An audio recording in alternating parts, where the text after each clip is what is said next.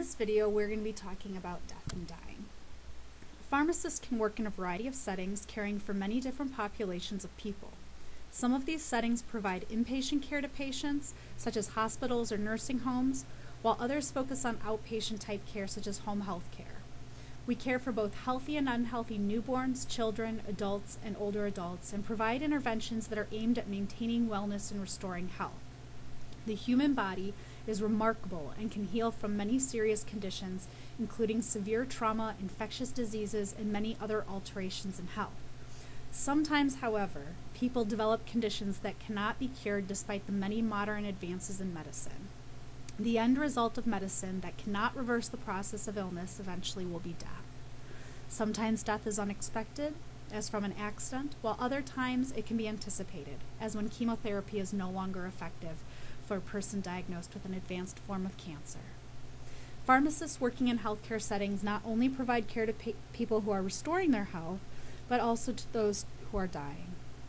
It is essential that healthcare professionals have the knowledge and skills to care for patients who are dying and their families who are dealing with the impending loss. Being a healthcare professional does not exclude us from having difficult or uncomfortable conversations with people. These will occur, and it is important to be prepared for it. What would you do or say when you walk into a room to give your patient their scheduled medication and they say to you, "So, did you hear? I only have 2 weeks left." Or, "I'm done with that awful chemo. I want to go home and die." Your natural inclination might be to ignore what you heard, administer the medication, and quickly leave the room. We do not avoid these conversations because we are not knowledgeable or because we don't care. In fact, we care very much and do not know how to respond in a way that we perceive as helpful to the patient. We do not want to say the wrong thing. At the end of life, however, saying nothing is the wrong thing. It is never wrong to simply say, "I'm sorry, I wish this wasn't happening to you," or to quietly sit with someone and hold their hand. Your presence, if you are truly present, will be comfort enough. Theories can be useful tools for pharmacists and clinicians because they can provide useful information about the patients we care for. People who live with serious illnesses have common factors that can affect their lives and the way they live with their illness. There have been several theories developed that have aimed to describe the ways people react to their illness and cope with the knowledge of their impending death. Pharmacists and clinicians should become familiar with these theories in order to better understand how their patients are dealing with these issues. Although each patient is an individual and may not behave entirely like what is described in a theory, it is useful for the pharmacist to be aware of how the majority of people deal with these issues. This will enable the pharmacist to better anticipate the needs and concerns of patients who are going through similar life events. So as we discussed in a previous video about health-related quality of life, this is a multidimensional concept that includes the physical, psychological, social, and spiritual functioning of a person. People who live with serious illness often have various stressors that can affect one or several of these dimensions. Understanding a person's quality of life can help pharmacists and clinicians plan appropriate care to meet the specific needs of that individual. Quality of life can differ from person to person, so perhaps an illness that affects one person's psychological dimension may not affect another person with the same type of illness in the same way. Only individual patients can determine which aspects of their quality of life are effective. As pharmacists, we often witness things that we might perceive to be stressors or problems that need to be solved. We should never assume or be the judge of another person's quality of life. What is important to one person or to the pharmacist may not be important to another. Even though the pharmacist may feel that their patient's social quality of life is negatively affected, they need to ask the patient and not just assume. The uncertainty that accompanies the chronic illness can be identified as living with continual uncertainty and appraised as either danger or opportunity. In people living with chronic illness, for example, exacerbations are often perceived as danger. For instance, patients with congestive heart failure may have thoughts about death only when the exacerbations occurred. After recovery, these patients may return to another period of stability, during which time the immediate danger that was once perceived is now gone. People with chronic illnesses often wonder about what the future with their illness will be like. For instance, patients with severe pulmonary disease have reported their need to receive better information about what to expect with illness progression and about what dying might be like. They are aware of the progressive nature of their illness. However, they have great uncertainty about what to expect with their future functional status and how they might actually die. In contrast to our previous example in which heart failure patients only think about death during exacerbations, patients with chronic pulmonary disease are often thinking about the next exacerbation and if it will be their last. The concept of fear has been reported in many studies that explored the perspectives of people living with chronic obstructive pulmonary disease.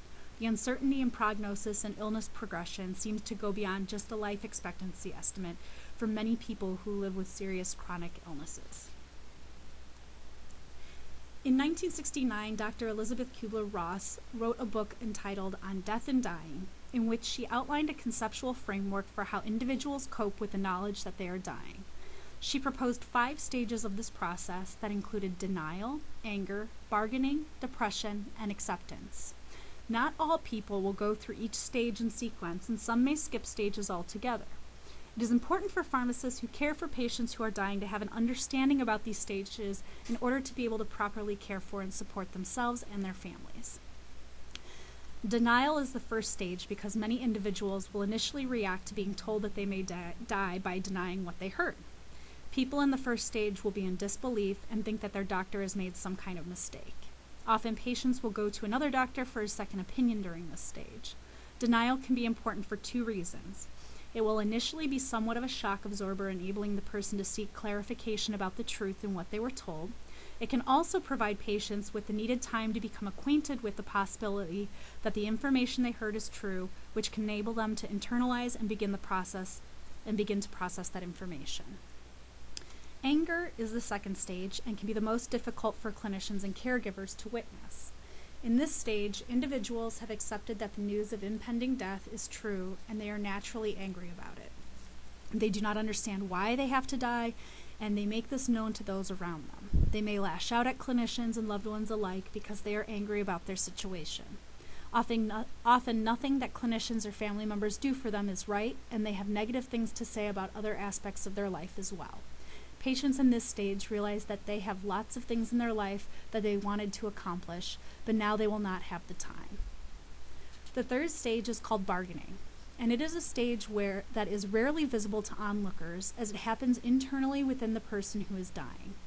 In this stage, individuals realize that they are past denying that they are dying and that they have been angry about it, with neither of the two causing any change in the outcome. Patients at this stage may bargain with a higher power to change their outcome and give them more time. Sometimes patients might bargain with their doctor to try to find another option that might give them more time, but this bargaining is often accomplished internally between the dying patient and their higher power or God. Depression is the 4th stage and is a natural part of learning that impending death is near. Patients might be saddened because they had things they wanted to accomplish, places they wanted to go, or people they wanted to see, and those things will now be cut short. In addition, patients may be experiencing decline in physical abilities, loss of function, and increased symptoms such as pain. Those are factors that can lead to depression even in people who are not dying, and are even more magnified in those who are.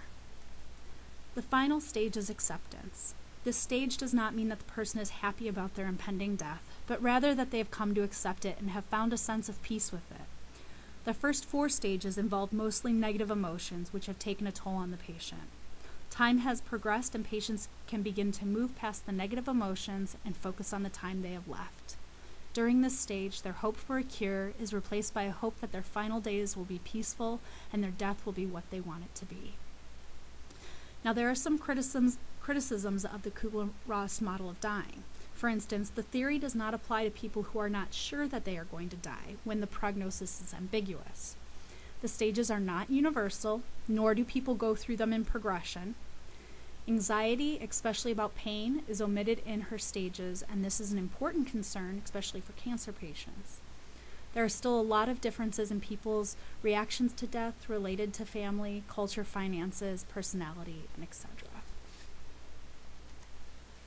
There are some important actions that pharmacists and clinicians can do during each of these stages to support the patient and their family. This table outlines each stage and the associated actions that pharmacists can do to help. Feel free to pause the video at this time to read over these.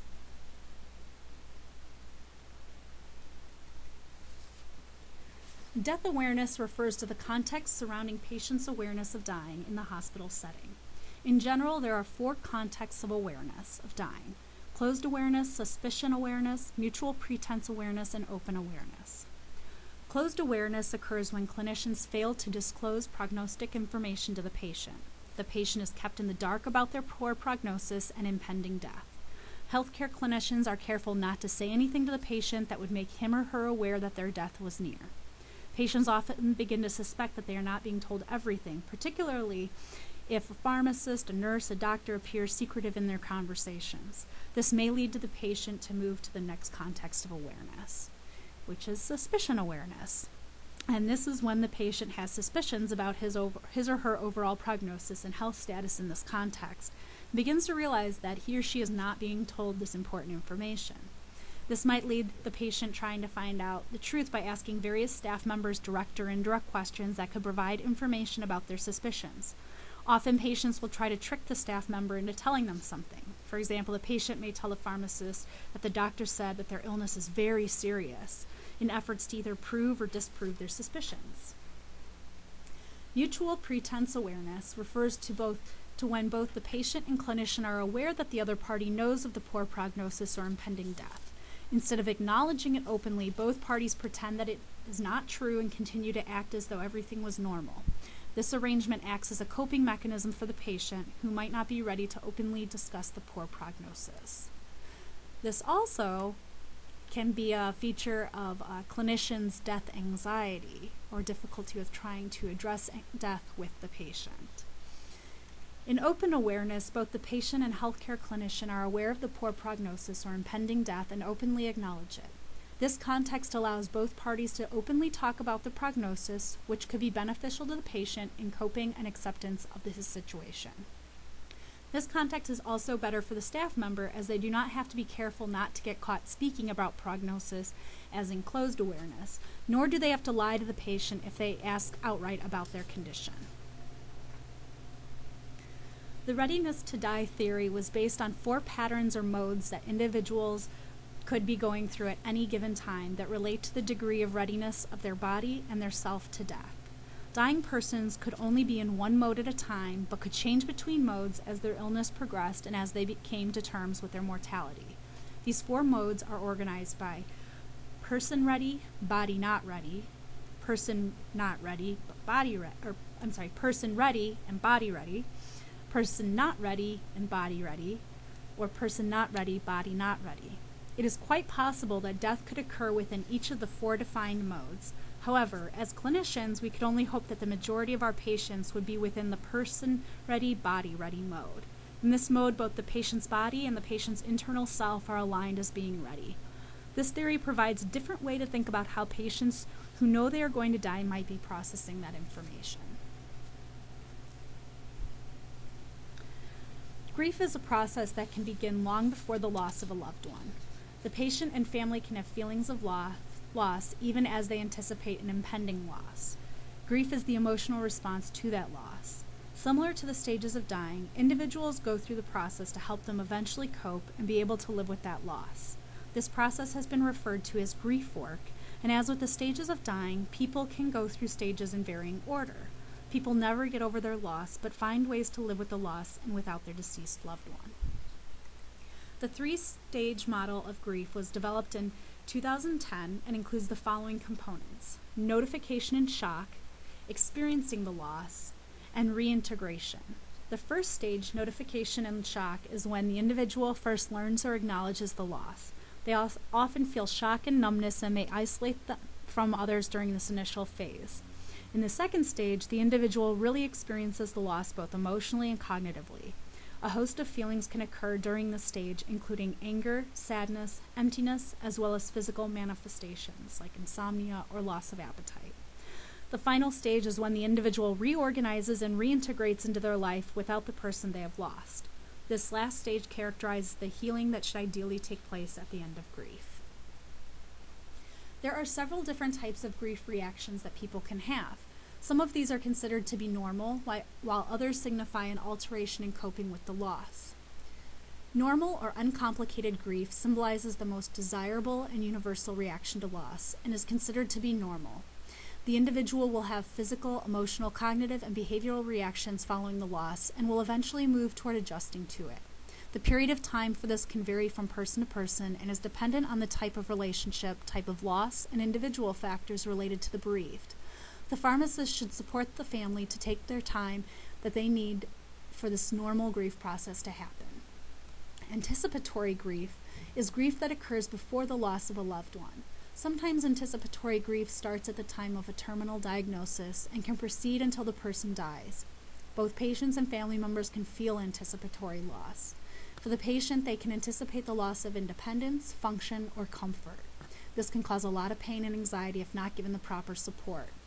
For the family, they often start grieving for the loss of their loved one before they die. Perhaps it is because they bear witness to the pain or suffering they see their loved one go through, or maybe they are also envisioning their own life without their loved one in it. They start to think about all the things that they still wanted to share with their loved one, who will likely not live long enough to do so. This type of grief has been shown to help cushion a person's bereavement reaction. Complicated grief may require professional assistance depending on its severity and can be further classified into 4 different types. Individuals could be at risk for complicated grief if they are experienced losses that are sudden or traumatic or resulting from suicide or homicide. If the person has already had a recent loss or previous losses from which they did not resolve their grief, it can be contributed to developing a complicated grief reaction with the new loss. Lack of support network or concurrent stressors such as ailing health or relationships can also contribute to this type of grief.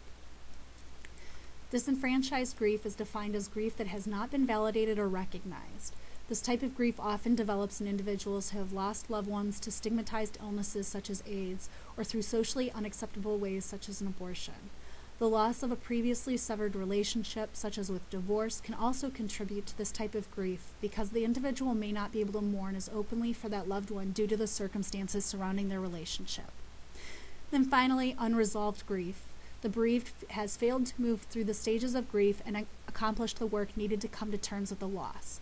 Many factors can contribute to the manifestation of this type of grieving and can include lack of formal closure, for instance, the loved one's body never found or laid to rest, multiple or concurrent losses, or social isolation.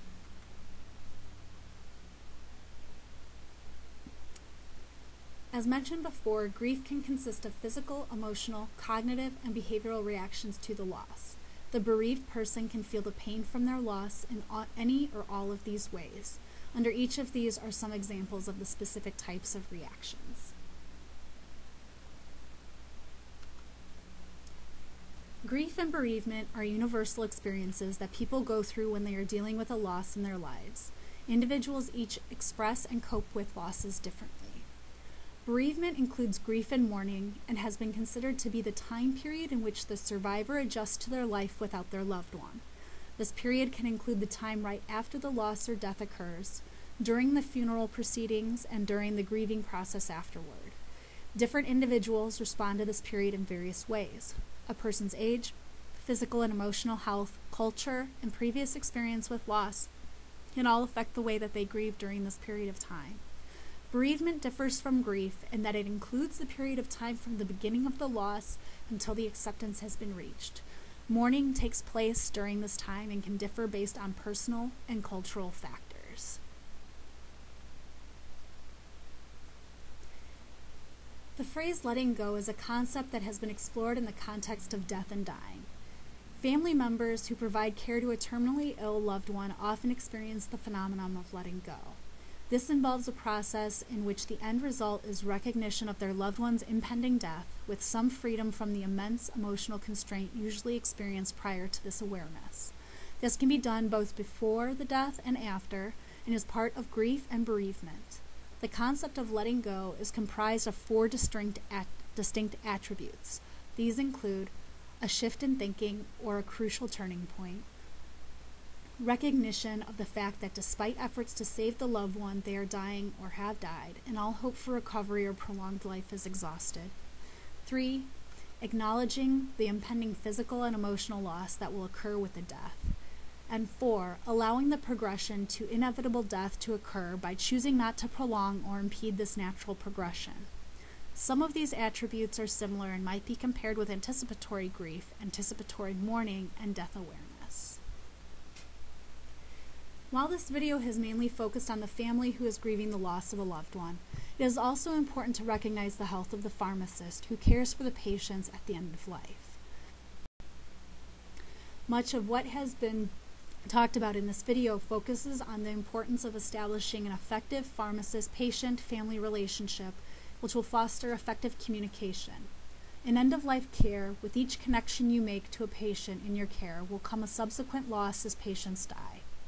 Over time, multiple losses that are not well supported could take their toll on you. Pharmacists witness much pain, suffering, and distress in patients and families alike.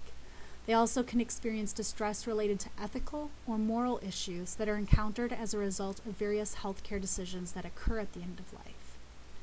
Factors that can affect the way a pharmacist who cares for dying patients adapt to the losses experienced in the workplace include pharmacist's educational level, personal death history, life changes, and support systems. Pharmacists who work with this population have to find a way to balance the losses they experience through healthy expressions of their feelings. Informal support systems such as talking with coworkers or peers can also help provide a supportive environment for the pharmacist. Engaging in self-care activities such as massage or vacation can also help the pharmacist cope with the effects of their role. And even if you do not practice in a clinical setting and you decide that you want to do community pharmacy, you will develop relationships with the patients that regularly come into your pharmacy. And even their deaths, expected or not, can take a toll on you because you have developed some sort of relationship. This topic of death and dying and how it affects the medical professional is something that has largely been ignored in professional training and schooling, but it is a very important piece of your experience as a healthcare provider. If you have any questions or would like to talk about this further, please feel free to contact me. Thank you.